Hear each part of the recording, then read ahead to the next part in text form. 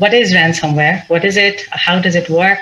And how do we defend ourselves so that we can, resist it when the attackers are trying to attack us? And in case we are attacked, how do we recover gracefully, right? Okay, so let's start off with a little bit of humor, which is basically saying that, malware spares no one. So as you can see in this cartoon that I picked out, this is a meat processing plant, and so instead of producing meat products, let me just turn down the volume on my side so that I don't hear the translation.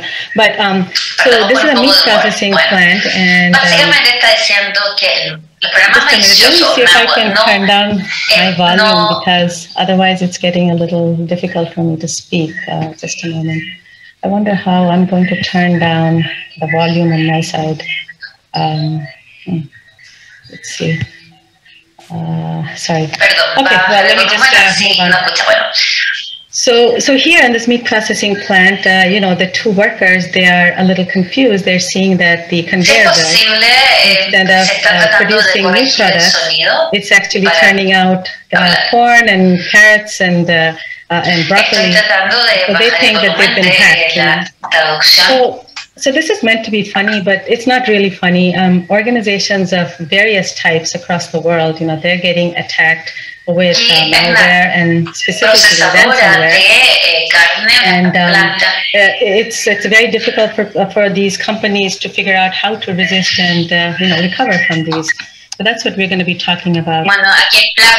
And so to start out, some recent ransomware attacks, even as we speak, this is the month of July. And over the past 2 or 3 months, there have been several high-profile attacks, on using ransomware.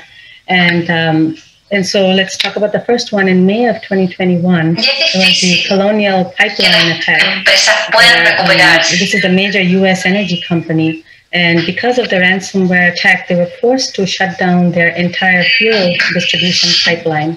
And as a result, the gas and jet fuel distribution across the U.S. East Coast was severely hampered.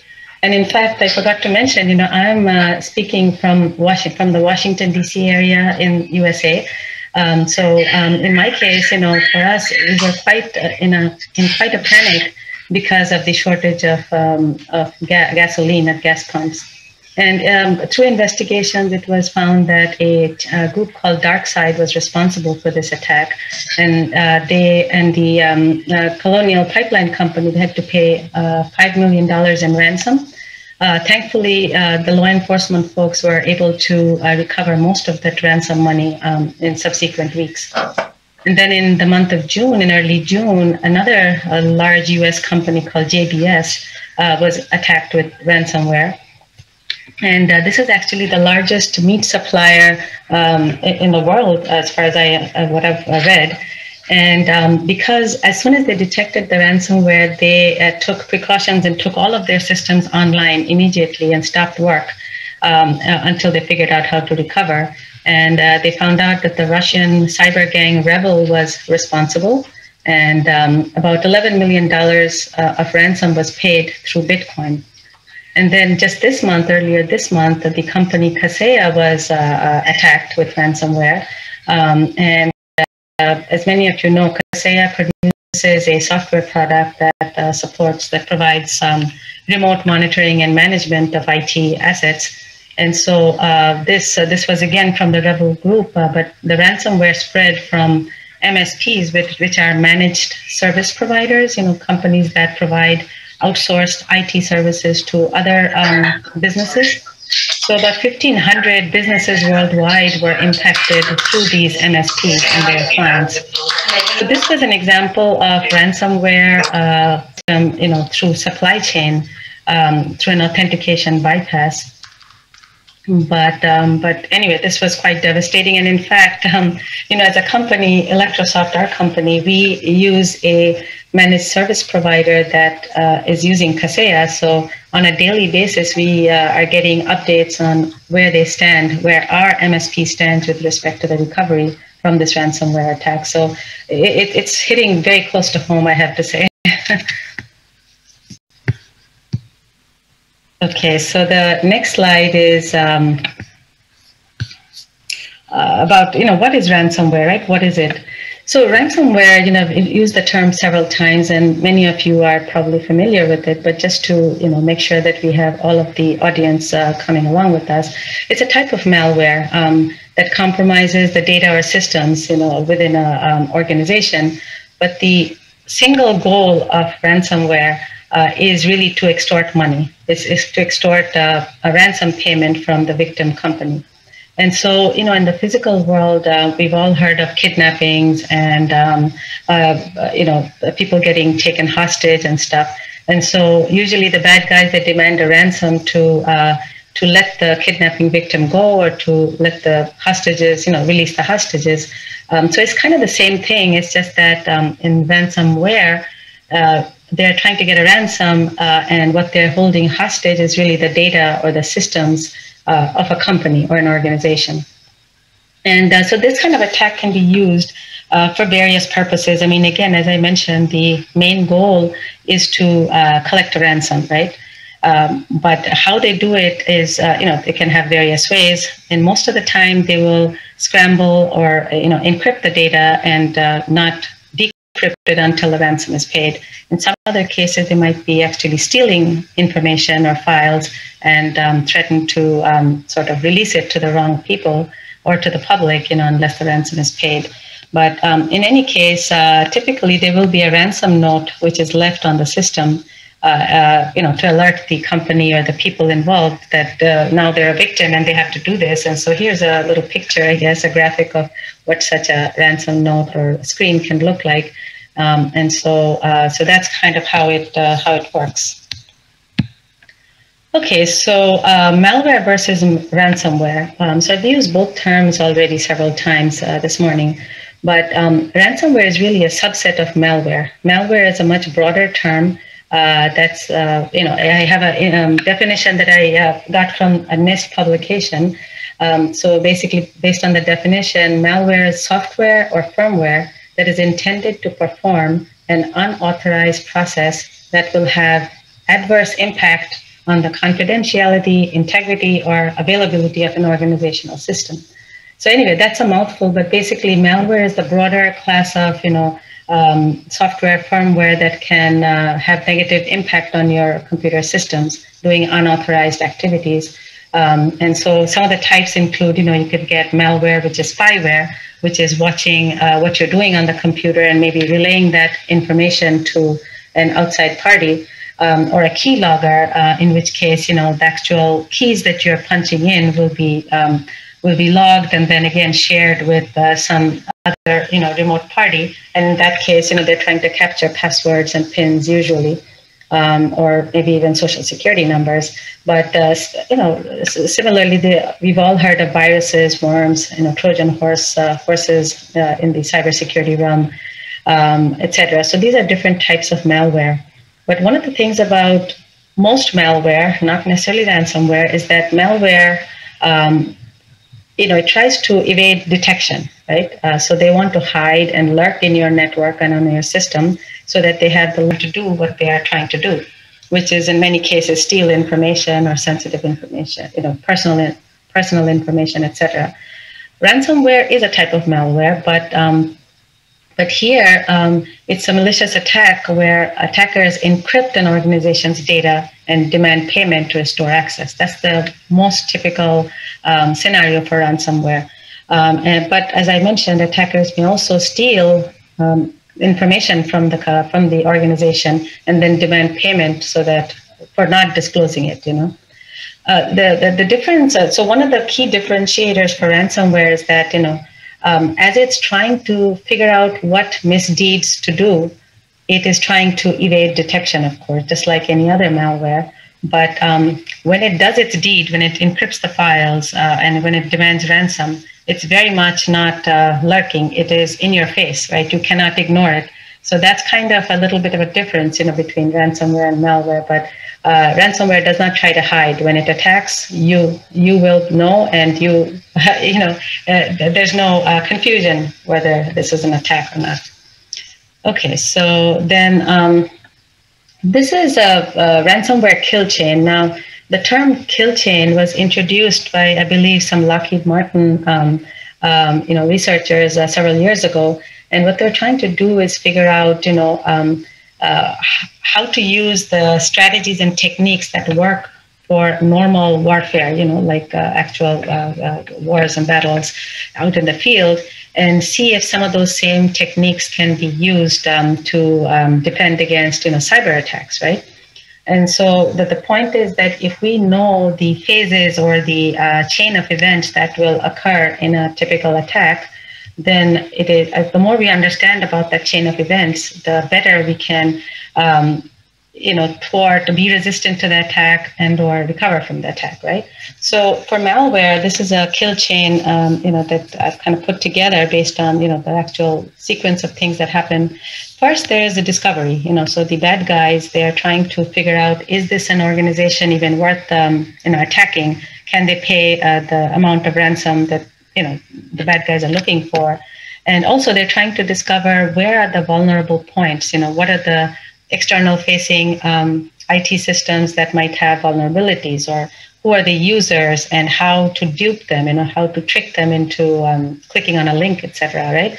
So that's the discovery phase. But following the discovery phase is the entry phase, where the bad guys are actually trying to inject the ransomware into the corporate network somehow. Now, if the injection is successful, then the one or more systems get infected and the ransomware installs on the local platforms. And so at that point, the ransomware has taken a foothold, and it's trying to communicate with its, big brother, big sister, whatever you want to call it, out on the internet, the command and control center, basically. And then the command and control center sends a lot of directions on what the ransomware is expected to do. But it'll do what's called, reconnaissance to try to figure out, now that it's inside the network, let's say, it's trying to figure out where are the vulnerabilities inside the network, or where are the high value files or systems that can be disrupted to collect the ransom.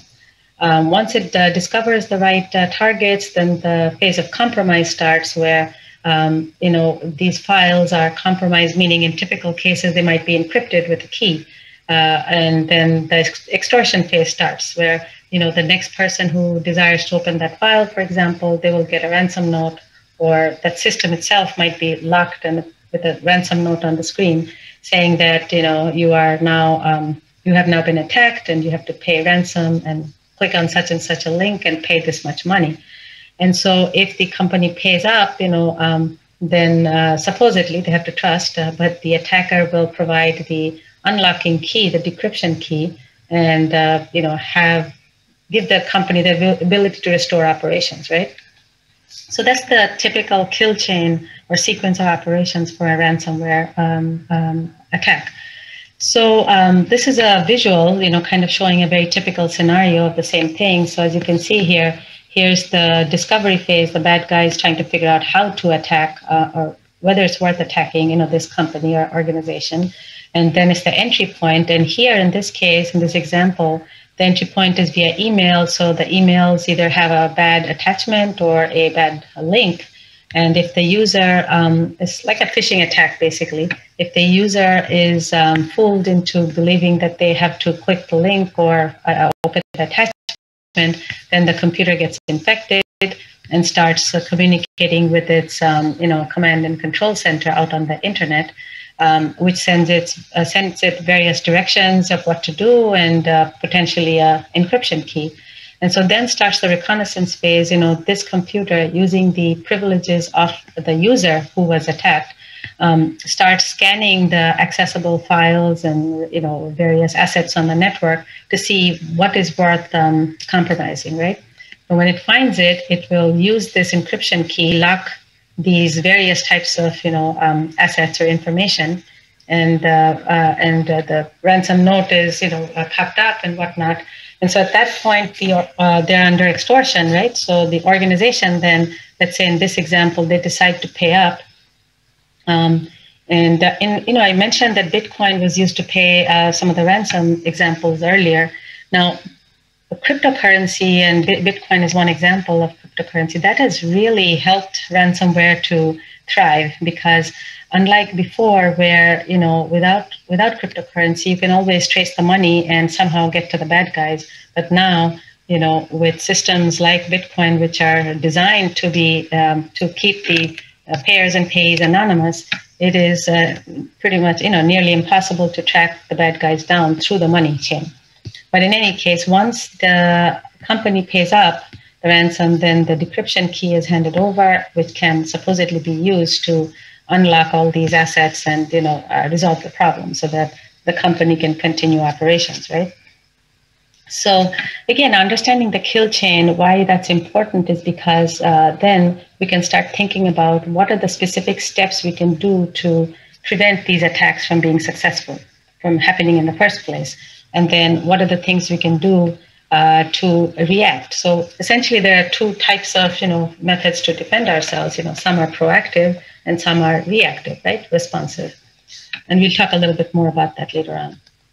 Okay, so confidentiality attack. Okay, so this slide I was trying to show that ransomware, although most of us have read about ransomware attacks where data has been encrypted, so that's just that's a typical one, but it's just one method of making the organization pay up the ransom. But us cybersecurity professionals, we've learned from day one that the CIA triad is very important, right? Confidentiality, integrity, and availability. That's what we're trying to ensure for the data and the systems that we protect. Now, for a ransomware attack, it may involve a confidentiality attack because, as I mentioned before, they may be stealing sensitive files and data and threaten to reveal it unless the ransom is paid. Integrity attack is the more typical one that we've been reading about, where maybe the files are either corrupted or encrypted, and to make them unusable. And then the attacker will restore those files only if the ransom is paid. And then the availability attack is kind of based on, most of the time, the integrity attack, which is the compromise of critical data files, for example, may lead to applications and systems becoming unavailable. And so critical services that were being provided by those applications and systems may have to stop, right? And so the attackers have figured out how to strike us on both on all three C, I, and A angles to make us sit up and listen, so that we and then ultimately create a sense of urgency so that we pay the ransom. Okay, so so now this slide I was going to describe how ransomware enters the organization. Remember the entry point and the infection kill chain phases. And so more often than not, the easiest way to inject ransomware into an organization is by sending malware-laden email to one or more people in the organization, and somehow fooling them into either opening up the attachment or to click on a link that is in that email. But other methods of entry of ransomware could be just random web browsing. We all love the web. We click from one link to another link to another link. And so in all of that browsing, we may be led to a malicious website and be downloading items from there without realizing it, right? And of course, when we download applications, especially not unapproved applications from within the corporate network, we might be downloading rogue applications which are embedded with ransomware. Other methods of entry are through what I call vulnerable remote connections. So, especially in COVID days, for example, most of us are working from home. And so we might be logging on to we might be connecting to the, files for the company over VPN and such. And so many VPN, servers, if they're not patched and up to date with their security, they become vulnerable to such attacks. And similarly, remote desktop protocol, RDP-based, solutions are also many times vulnerable to attacks from the outside. Other ways of entry are, of course, obvious things. If you're connecting an infected system, a system that already has the ransomware infection. If you connect that to the corporate network, of course, it's going to spread. And similarly, storage drives like thumb drives and such, if you connect them to your company laptop or computer, it's going to spread. Okay, and then once the ransomware, gets a foothold in one of the company's computers, and then how does it spread, right? So that's where the command and control center keeps sending it, instructions for how to look for vulnerabilities, how to identify targets and whatnot. And so as it does that, it's really, many times it's identifying and exploiting the vulnerabilities that are already in the network, so maybe some internal servers and systems are not fully patched, for example, or they have insecure configurations. So those are the kinds of things that the ransomware client will be looking for to gradually sort of spread itself. And also, in most cases, the ransom client, on the infected machine, it is running with the either super user or at least the privileges of the user who downloaded it, let's say. And so whatever access that user has to local drives or network or cloud drives and files, the ransomware will use that, to kind of check out those files and do the reconnaissance. And as it does so, again, the whole point is to not allow backups to happen from the local, copies, right? So it often deletes the backup copies, files that have obvious extensions that indicate it's a backup file. It disables backups processes, and it also, in many cases, disables the operating system's system recovery functions, so that's not an option when the ransom note is sort of popped up, right? So they're very clever pieces of software, as you can see. So on this slide, I just wanted to kind of mention, many of you probably have come across the NIST cybersecurity framework. By the way, NIST stands for the US government's National Institute of Standards and Technology. I should have mentioned that earlier. And they put out a lot of guidance, as many of you probably know. But one of the things that they put out a few years ago is called the cybersecurity framework. It's a very simplistic but solid way to holistically look at a company's security posture and improve it. And so it has 5 basic steps, identify, protect, detect, respond, and recover. And so the point of this slide is to say that, ransomware is just one of many types of cyber attacks out there. So following the NIST framework in its basic methodology, it absolutely is relevant. Okay, so then let me get into some of the defense techniques, So thus far, what have we discussed? We've discussed what is ransomware, how does it work, the kill chain or the phases it goes through for a typical ransomware attack. And then now we're going to talk a little bit about, how to defend ourselves, right? And I talked about how the defense techniques could be proactive, preventive rather, and it could be reactive. So when the attack happens, we react and we do whatever we can, to kind of recover from it, right? So one of the sort of techniques, group of techniques rather, which I call the good cyber hygiene, it applies to both the it's kind of the proactive or preventive kind of approach, let's say. But, any company out there today, pretty much, we are using IT systems, we are on the internet, etc. So we all have to do what we can to maintain the security posture of our networks and our systems, right? And so, so good cyber hygiene is very important in preventing ransomware or any malware, for that matter, to take hold and really extract what they want from us. So things like, ensuring that the company has secure configurations for their desktops and their servers. Timely patching is very important. These operating systems and applications, they're so complex. They're hardly perfect, right? We all know that new vulnerabilities are identified, every other day almost, and so the companies are obviously sending out patches to fix those vulnerabilities, as well as offer new features and such. So timely patching is absolutely essential, as any security person knows. And then, of course, it's good if that company or organization has a regular vulnerability scanning and scanning program, meaning checking for where vulnerabilities and risks may lurk, and then trying to remediate them as they find them. Of course, all of this is based on having established strong security policy for that organization, saying what's allowed, what's not allowed, what they will do and what they won't do, and enforcing those policies with the employees as well as the IT team. Now, one of the cyber hygiene things, I've listed some random things, but these are probably the most important for ransomware. That's why I put them there. Another important hygiene topic is minimizing user privileges or following the least privilege principle. Now, again, most cyber folks are familiar with that term.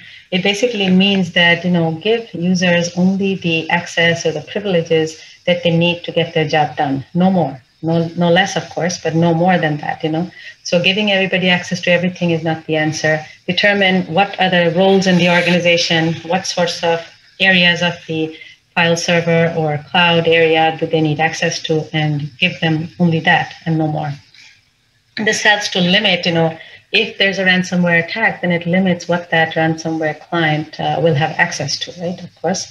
And similarly, employing network segmentation techniques, what happens is it creates tighter sort of boxes around access. Like if the infection is in one segment, it will be limited to that segment rather than be able to get into the other segments of the network and such. Okay, so another broad class of techniques is related to user awareness and training. Now, all of the examples that I've been kind of telling you about for ransomware, it almost always involves fooling the user into doing something. Either they click on a link in the email or open the attachment, or they're browsing to some unsafe site, or they're downloading applications that they shouldn't be, or they're connecting, thumb drives or personal computer, personal home computers on their company network. So user is like one of the weakest or the weakest link in the chain, of course, for any company when they talk about security. So training users and making them aware of the different types of attacks and helping them understand why it's so important that they have to understand and guard against these attacks is important. So of course, things like users should know about the security policies of the company or organization. They should absolutely be, trained on phishing, how to detect it. And most companies run phishing exercises just to see who are vulnerable, who fall for it, and who don't. And then, of course, unsafe browsing, training users on the potential impacts of unsafe browsing or downloading applications from the internet, connecting, their own personal devices, etc. But securing home network. Now, at this point, why I put it in here is, again, due to the pandemic, like never before, most people are now working from home. And so our corporate, laptops and desktops, they are now in our homes and connecting to our home network, right? And so training users on some of the low-hanging fruit and best practices for securing the home network, it goes a long way because it helps their company, systems to be not attacked because of a weak home network, right? And then allow patching. Now, what that means here is that, companies, most of the time, they want their laptops and their desktops to be patched, but they don't just do it while the user is working, right? They schedule it, or they sort of wait for a time when the user is not busy with that machine. But many times the users, if they want to, they can just, keep postponing the patching forever, almost, allowing their computer to become much more vulnerable over time because the relevant patches were not applied. So training the user on how important it is to allow the patching schedules to occur. And then final point there is, training the users on how important it is to protect their authentication credentials, such as their passwords, or not to share those, or if they have a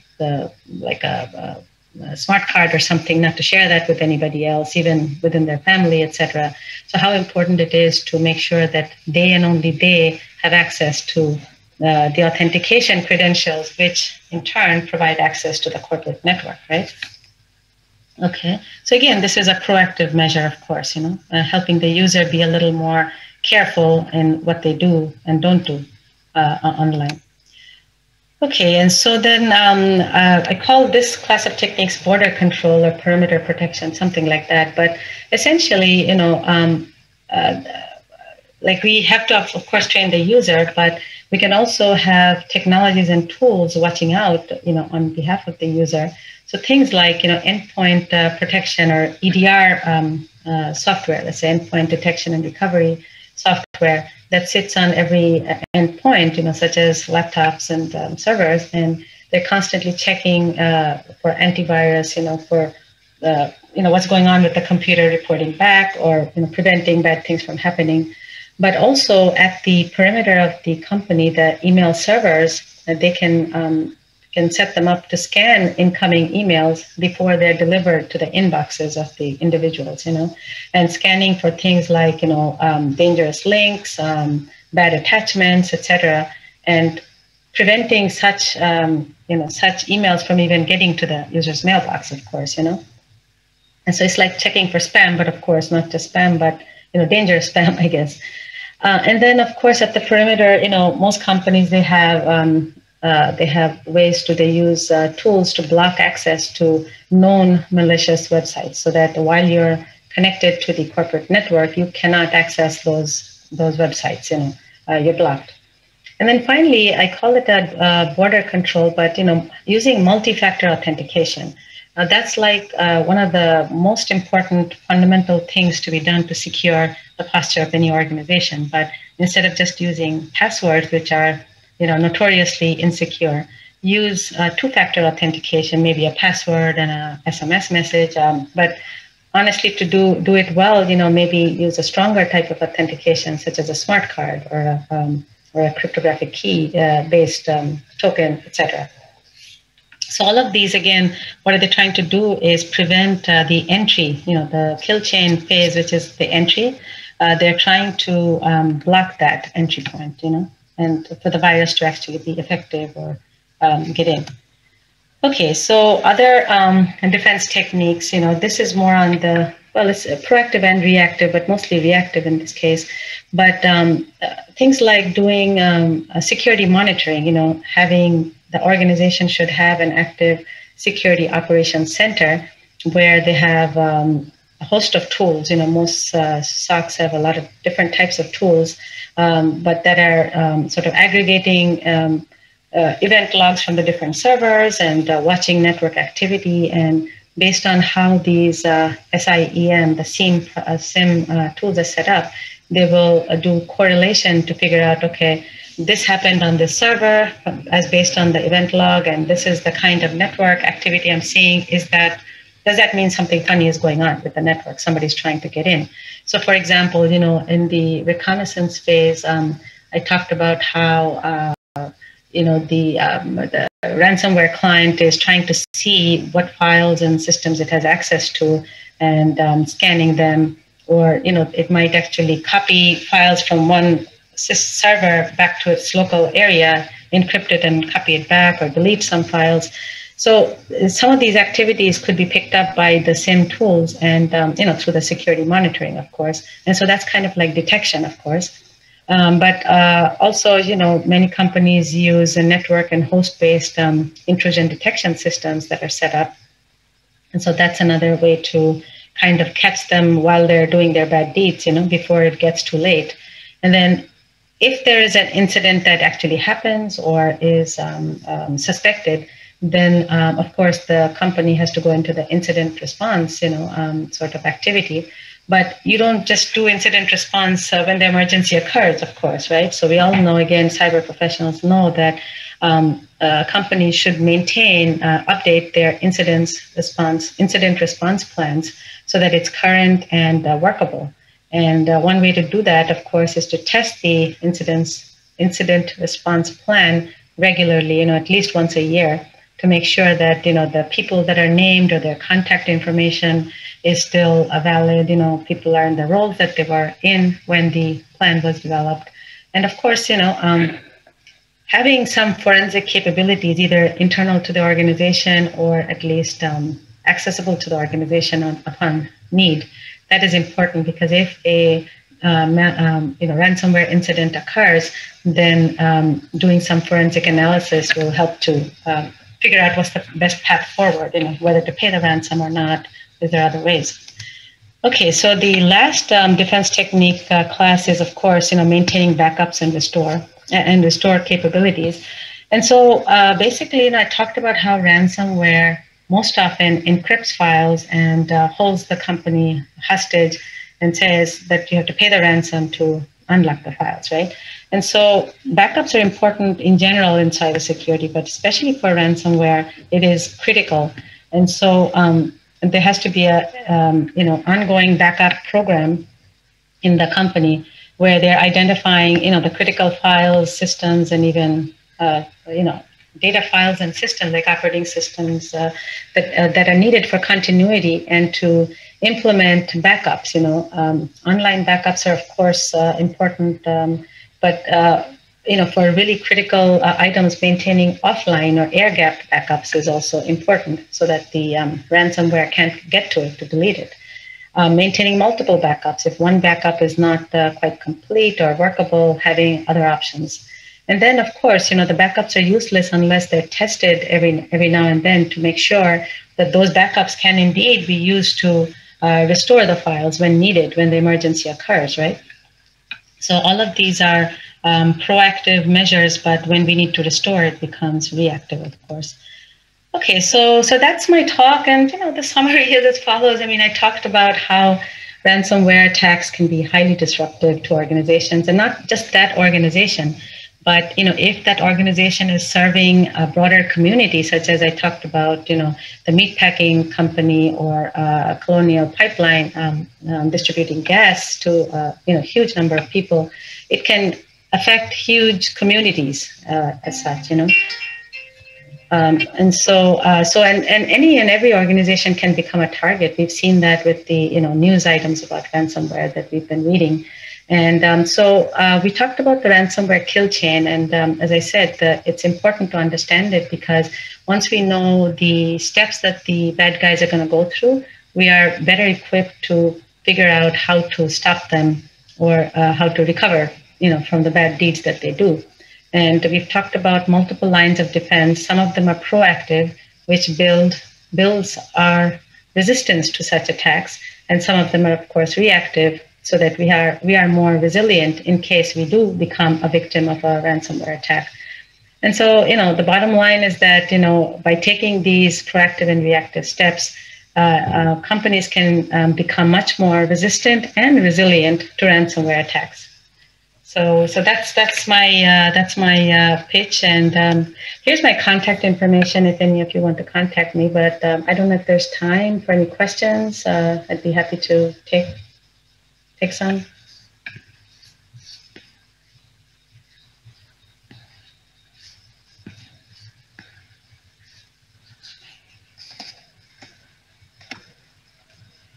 Hola. Hello. Pasamos a la primera ronda de preguntas.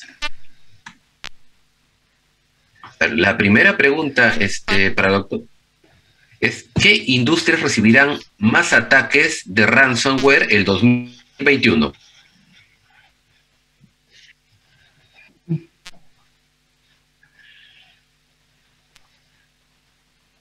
Well, we've already seen, I've given you 3 examples of industry different, but if I had a crystal ball, I would say that, for the attackers to get the maximum ransom, it has to be an organization or an industry which serves a large community, because that's when, it's not just for their own financial well-being that they're going to pay the ransom, to continue operations. But the fact that, large communities are impacted, that makes them more, concerned, and therefore they will be ready to pay the ransom, right? So I would say any organization, especially the critical infrastructure sector, such as the electric companies, water, huge communities of people will be impacted if some of these organizations suffer an attack.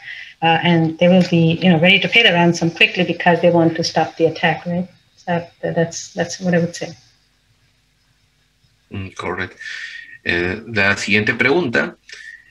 ¿Qué esperamos de la próxima generación de ransomware? What do we expect? Yeah, I guess they're going to get more and more stealthy. They're going to get more and more stealthy, figure out ways to evade detection until they strike. And so, so I guess so far, most of the ransomware, as I mentioned, is about encrypting files and holding files hostage until you pay. But the next generation could get more creative, using like techniques such as stealing the files and threatening to reveal them. We haven't seen too much of that, but that could become another method of collecting ransom, especially if we're talking about like the IP, the intellectual property of a company. If that is stolen, and then the ransomware attackers, they're saying that we will reveal this to your competitor if you don't pay us the ransom. So companies will pay that very quietly and not even take it to law enforcement authorities in many cases. So I guess they're definitely going to get more creative, and the larger and larger payments. I guess when they figure out who are the high value targets, what companies or what sort of sectors of the business will be ready to pay large amounts of money, that would be good. But another thing I was reading was about this from a, insurance perspective. So many companies today, they are paying for cyber insurance, to protect themselves against cyber attacks. And so ransomware, of course, it falls within that scope. And so the companies that have big cyber insurance policies, those companies might become more likely targets, because the attackers know that there is insurance, and for both the company and the insurance provider, it might be easier to just pay the ransom up rather than to resist and incur many more costs.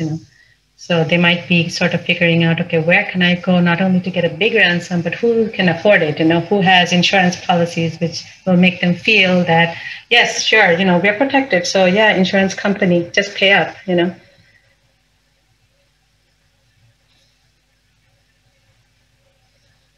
Any other questions?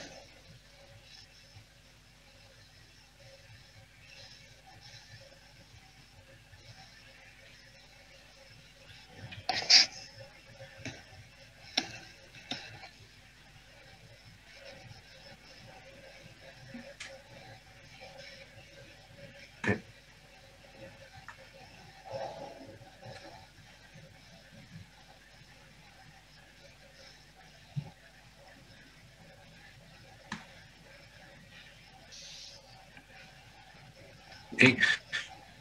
Bueno, tenemos la siguiente pregunta que la hace Mauricio Troncoso. La pregunta es, ¿deberían las empresas negociar con los atacantes de ransomware para recuperar la información cifrada?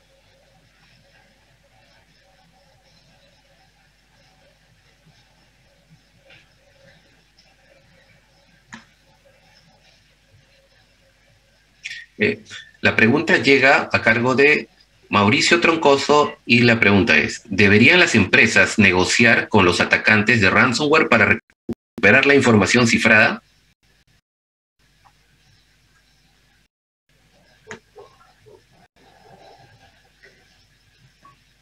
Sorry, I don't understand Spanish, so unless somebody translates to English, I don't understand the question.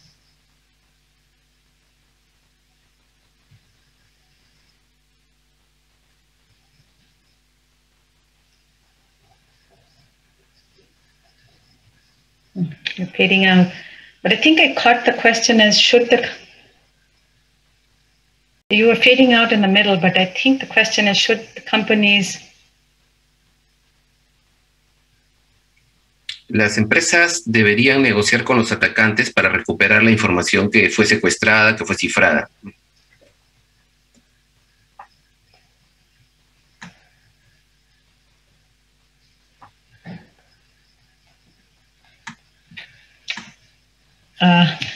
I don't know, from what I picked up from the last question, the third question, it sounds like, people are asking, Tango lag.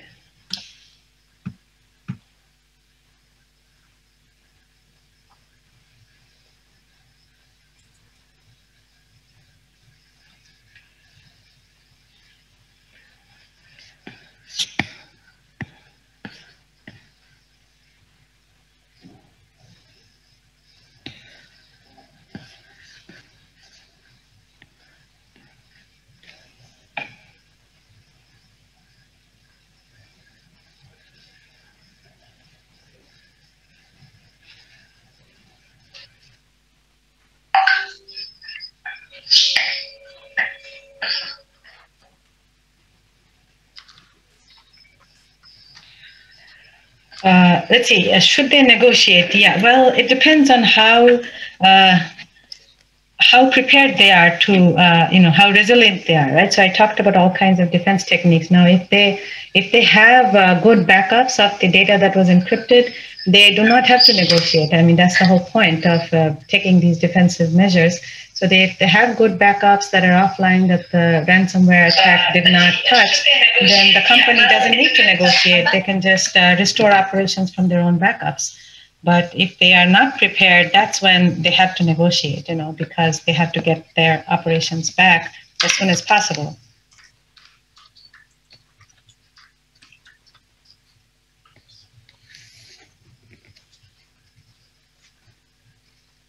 Si hemos tenido un pequeño problema con mi colega Grover, voy a seguir yo ayudándolo.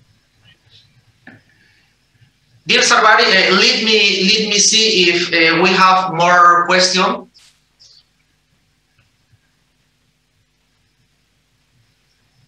And that's it. This is the old question. Grover is here with us again. Hello, Grover.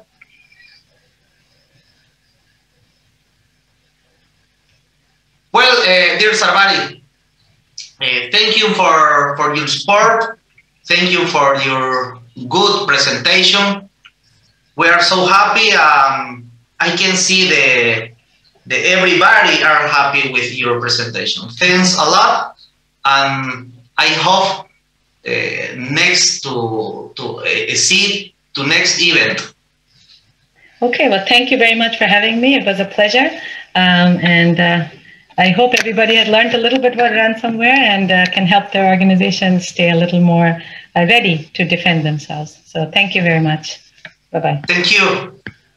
Ok, señores, vamos a continuar entonces con lo que es el evento y bueno, ya hemos tenido lo que es el primer keynote, así que vamos a hacer un pequeño break para empalmar luego con la segunda presentación.